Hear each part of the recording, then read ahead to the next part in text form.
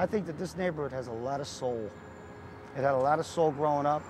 There was a lot of, you know, real people, real people. I spent a lot of time in New York. I spent a lot of time in Los Angeles, you know, and I come home and it grounds me when I come home. And it grounded me then too. I was born and raised down the street, but it was kind of a lonely place if you were an artist, you know? So that's why at 18 years old I left.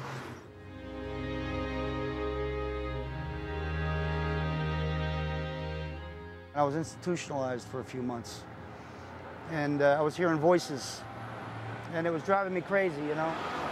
And the psychiatrist recommended that I write down the voices. Now, having had a theater background, they came out in the form of dialogue. Pay me, huh? Pay me, well, pay me. I like your palpable fear, but it's too much for me right now. What I want to see is... They're really great plays. They're great for actors. They're meaty, great. And they're about characters. And, yeah.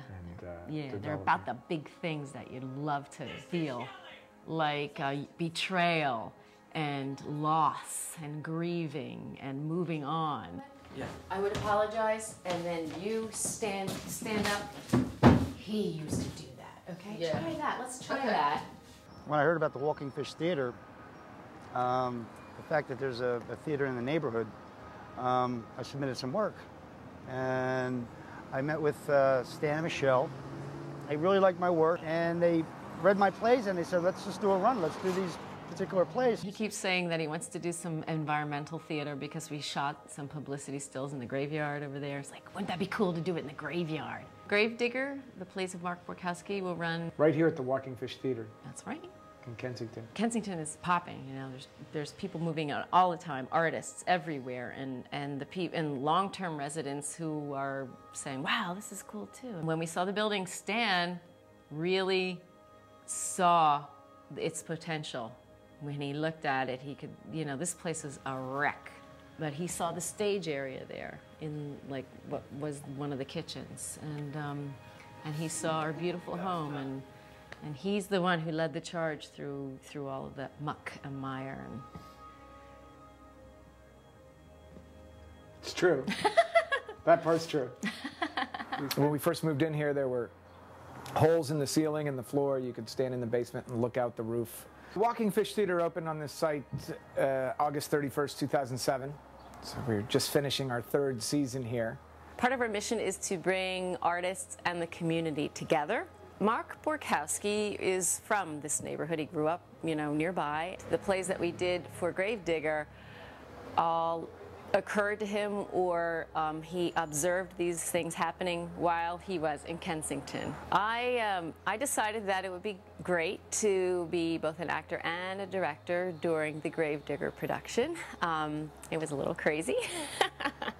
I had to, you know, juggle many hats. I had to put on my directing hat when I was a director and cast that play, and I tried to pick the best actors that I could. And then when it was time to act, I take off the director's cap and, you know, turn that switch in my head of saying, no, I'm not the boss, I'm going to follow someone else's directions. His idea was they need to see themselves or some reflection of their lives. Gritty urban drama, that was the idea, and people out there feel that, you know, their lives are drama, I believe, you know, on that street. It had a lot of soul growing up. It has even more soul now because, you know, there's artistic avenues, you know what I mean? And I'm really touched that we have a theater here, because this was inconceivable growing up, you know? It was inconceivable growing up. It's just really cool, you know? I'm hoping that, you know, places like the Walking Fish Theater and people like Stan, Michelle, myself, putting up work here, we could we could be an inspiration to some of the kids around here, maybe, you know, and bring out the art, the poetry, the. Yeah, we're following you. Yeah, yeah.